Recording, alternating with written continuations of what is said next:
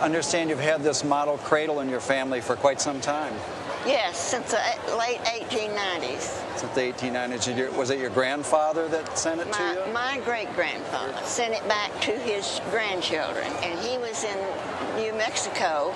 He went out there to teach the Indian children. Do you have any idea what tribe made this cradle? I have no idea. And how about value? Have you ever had anybody look at it? Well, I took a photograph to a dealer, and he said he offered me $1,500 because of the pink beads. Because of the pink beads, that's interesting. That pink bead color is called Cheyenne pink in I didn't know Plains that. vernacular. But the Kiowa and Comanche both made this type of cradle. I actually think this one is Comanche, which is a little rarer yet than the Kiowa. You can see the great beaded pattern down this side. And unfortunately, through 100 years of playing with it, the other side's missing a little of the beadwork. It's not quite as nice. It's beaded on a muslin, and there's a rawhide liner for the hood. The drop is still here. This was buckskin, and this was dyed yellow at one time. Oh. And it's a little bit stiff, but it's still not too bad.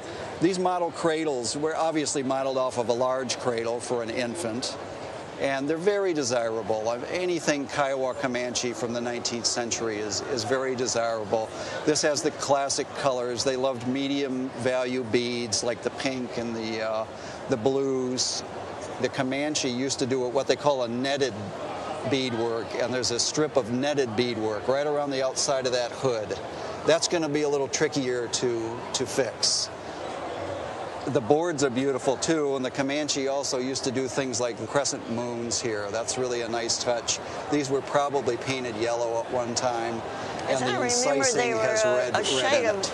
kind of a reddish tone. Yeah, it has a reddish tint on the edges. It can be restored. I don't see anything on this that can't be restored. All these beads can be replaced. To fix the beadwork on this, I think you're looking at somewhere between $500 and $1,000. And once it's restored, it's worth about $30,000 to $40,000. Wow! No, I had no idea. I guess I'll take it out of the closet now and be a little more careful with it. I think I would stuff it with some nice acid-free tissue on the inside, and I'd probably think about insuring it. Well, yes, I hadn't thought of that part of it.